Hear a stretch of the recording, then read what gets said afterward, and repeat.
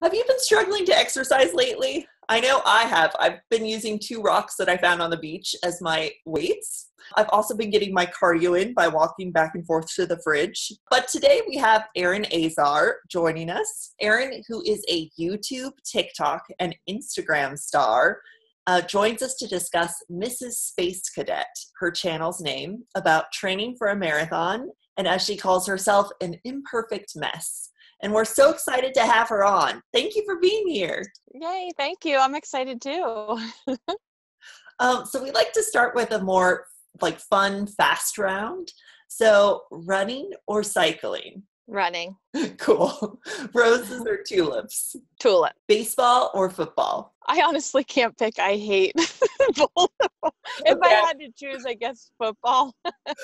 Okay, I feel the same way.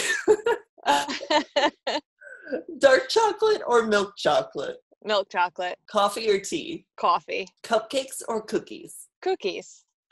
Apples or oranges? Apples. Awesome. Absolutely. Can you talk about where you're joining us from? Well, actually, my husband's truck right now. Yeah, we live in a rural Pennsylvania area, and our internet is so slow. So when you said, hey, we're going to do this podcast on Zoom, I'm immediately like, all right, well, I got to pick what parking lot to drive to and use a hotspot on my phone. So that's where I'm joining from. Amazing. Where are you in the country? Actually, Pennsylvania. Yeah, southeastern Pennsylvania, Berks County. What's your favorite part about that area? Definitely just space. I don't I love visiting cities. There's just so much diversity and things to do in cities, but in terms of everyday life, I start feeling claustrophobic. Okay. So I just love the openness about it, and I can go on my runs and not see anyone for 5 miles, and it's just quiet, fresh air, and close to my family. That's nice. Can you talk about your running? What prompted you to start Mrs. Space Cadet, and what is it? Yeah, well, Mrs. Space Cadet, I actually had my YouTube channel for a while, and I would just post random funny things about, like how you said, my imperfect mess of a life. And that name of the channel actually came about when I was maybe 11. I was a kid, and I think I lost $20 or something on a school field trip or a Girl Scout field trip. And my friend's mom said, "Oh, Erin, you're such a space cadet." And that kind of always stuck with me. And I really am spacey. I don't know what it is in my brain that makes me that way, but I decided, you know what? I'm just going to embrace that. And so if you come to my channel, it's not going to be, I'm not going to be put together. But the running actually started after I had my 3rd baby last year. I found myself just really overweight for my body, like what was normal for me. I wasn't feeling healthy. I was pretty miserable, and it was warm weather, and I just thought, you know what? I'm putting on these sneakers with holes in them. I'm going to wear whatever ratty clothes I have, and I'm just going to get out and run, because I just felt like this kind of anxiety or feeling in my chest that I just had to do something about it. And so I thought, to stick with it, I'm just going to challenge myself to do it every day for a month. And the amount of life-changing epiphanies kind of that came to me on those runs was so empowering to me. And I'm like, you know what? I'm going to go for a marathon. Even though I never ran anything close to it, I'm just going to do it for myself. I have to try, So that's how that started. And have you already run your marathon? Are you training for the next one? I'm training for my first one. So the longest run so far has been 12 miles, which I just did on Sunday. Wow. And yeah, so this coming Sunday will be 13 miles. Amazing. And I'm so glad that I started filming, even when I was trying to run 1 mile, because if you come to my channel or my TikTok or something like that now, you'll see, oh, okay, she's running 13 miles. I can never do that. I'm not interested. But if you go back, like it's all documented. You can see me struggling, kind of near tears, in my first video of the playlist, where I'm really just trying to run 1 mile. Wow. So it's really empowering and motivating to see, like, I started there too, and I'm still overweight. I'm still not, the perfect like fitness model, but I'm progressing, That's amazing. What's Yeah. your marathon you're gonna run? Do you have it all set? Like which one are you gonna hit up? I think I finally decided on the Philadelphia Marathon. I also heard the Wine Glass Marathon, and there's also one I think in Hershey, that are also good. But I'm like, I'm gonna do the Philadelphia one. I hear it's really fun. That's And people awesome. do ask, what are you gonna do if it's canceled? And in that case, I hate to even think of this, but I'm going to make a route out here, and there's a ton of really huge hills that I run on out here, so I don't really want to run a marathon on Oh, them, but I'm just gonna do it because just how I am, I need a date, I need to stick with it, and whether it's there or here, I'm gonna do it. wow, that's amazing. I'm from New York City. So Okay. every year there's like the whole fanfare, the whole city like celebrates the New York Marathon, and it just Oh, looks I love that. amazing. Yeah. Yeah. We'll have to do that one year. I do want to. I do. Yeah, it just looks awesome. One of my friends just ran it last year, and it just was like amazing. Like, because you can track people and you like go and you yell at like where they're gonna be. Like you take the Oh, subway really cool. quickly and you like find them. Yeah, I love that. That's Yeah. awesome.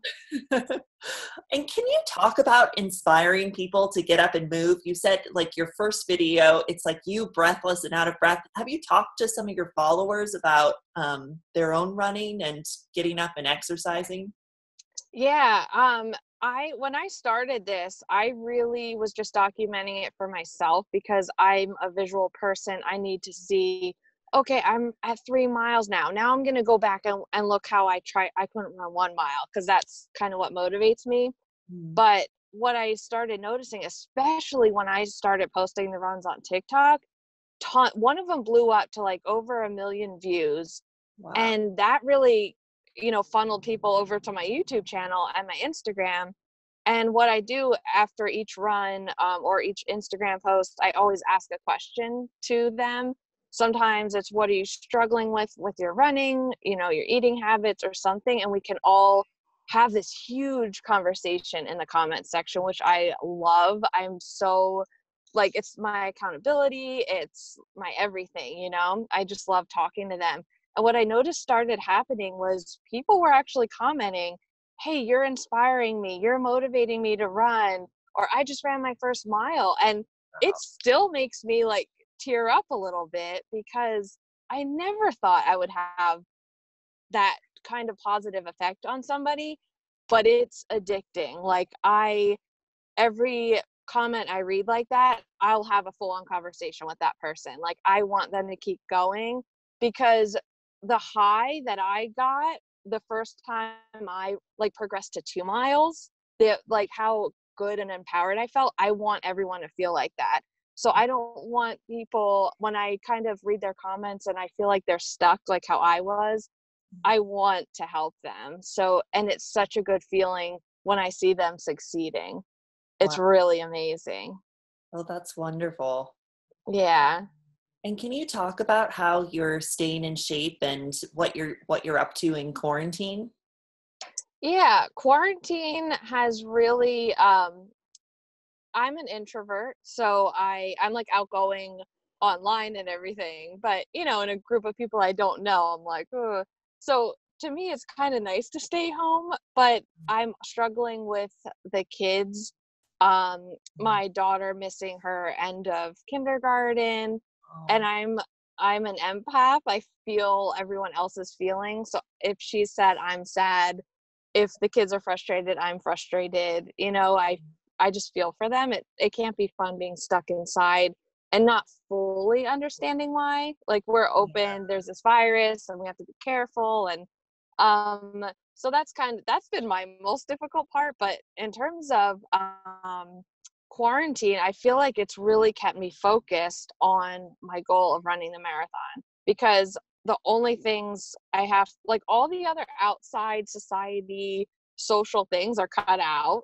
So all that noise, Yeah. and it's really like you can really focus in on what you want to get done.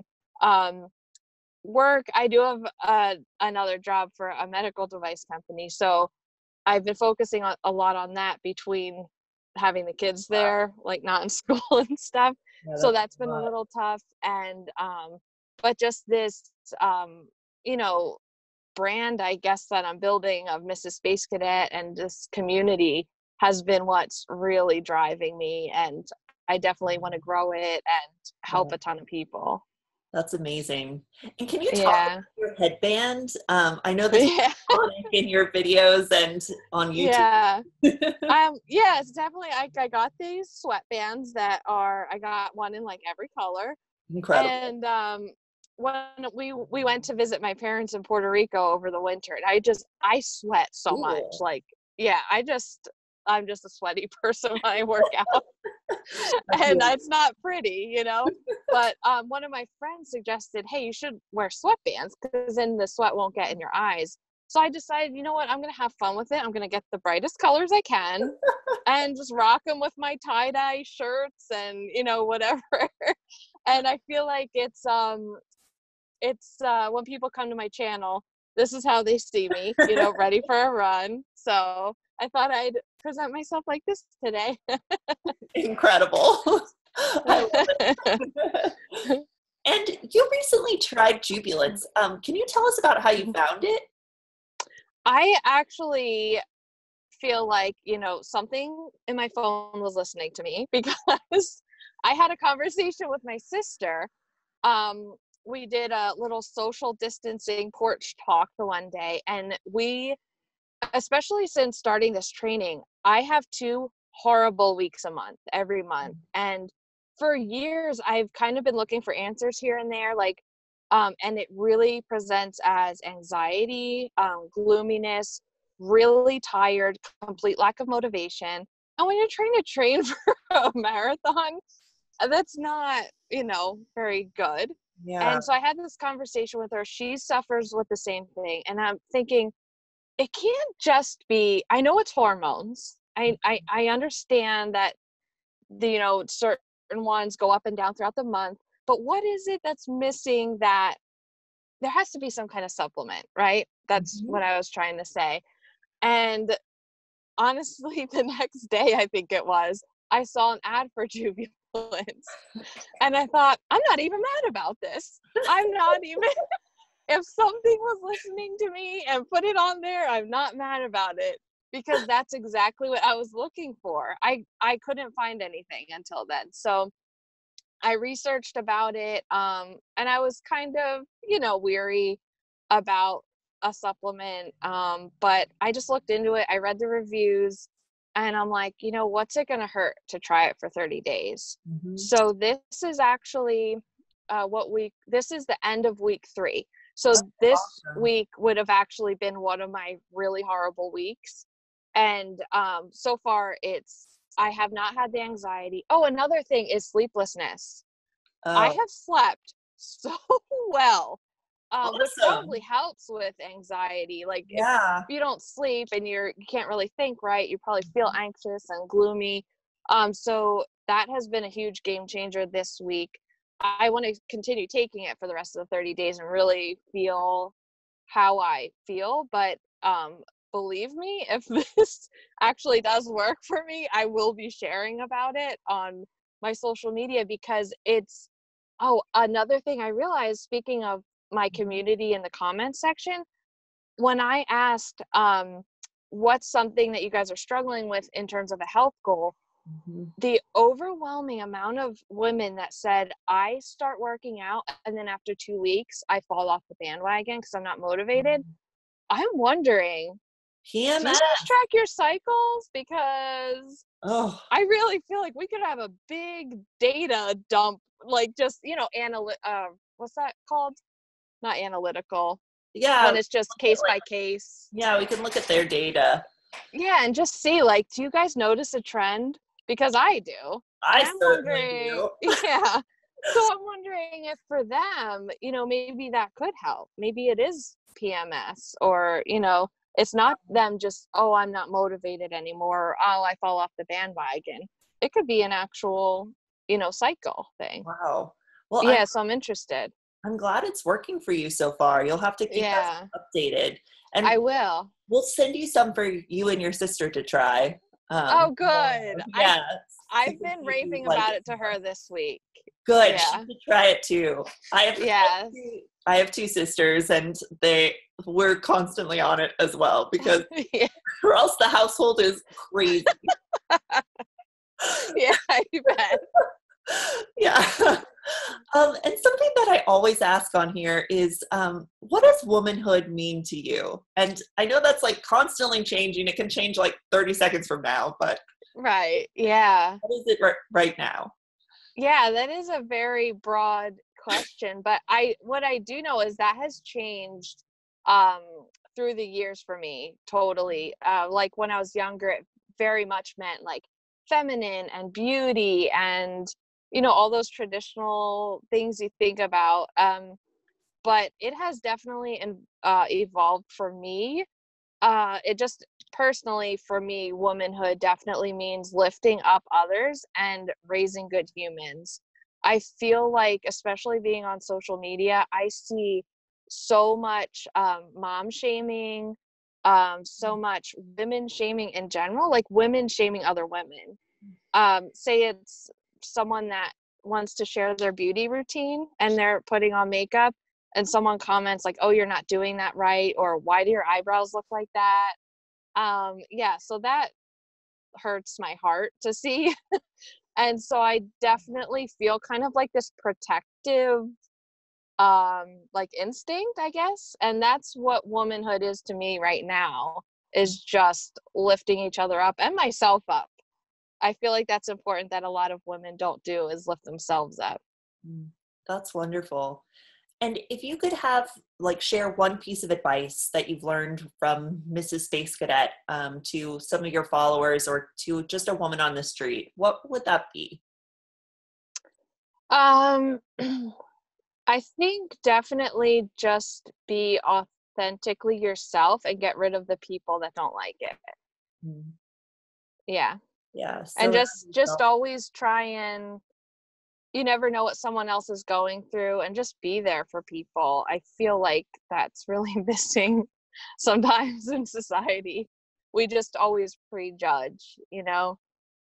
But I feel like when I started this whole running journey, what was missing in myself was definitely self-love. And you always hear that, like, you need to love yourself, before anyone can love you. But it's, who cares about someone loving you? You need to love yourself to just be happy with yourself, to have a happy life and be healthy. Yeah, I think I would just share things like that. thank you so much, Erin. Yeah, thank you. Yeah. Is there anything else you'd like to add? If if you're someone who's feeling how I was before I started this, kind of lost, down on yourself, unmotivated, feeling unhealthy, head to my YouTube channel. Even if you don't want to subscribe, just watch a video that you can relate to. I would say watch other videos, but the reason I started mine is because there aren't videos that show someone like me really struggling with life and running. Or just find something that's relatable to you. On social media, it's everyone's highlight. So if Mm. you look at a typical Instagrammer or athlete, you might start feeling down on yourself. So just go on one of my videos, comment something. You will have so many supportive people writing to you, wanting to help you, including myself. I'm always there, and my DMs on Instagram are always open too. That's so nice. Thank you, Erin. Thank you so Thank you so much. This much. was a lot of fun.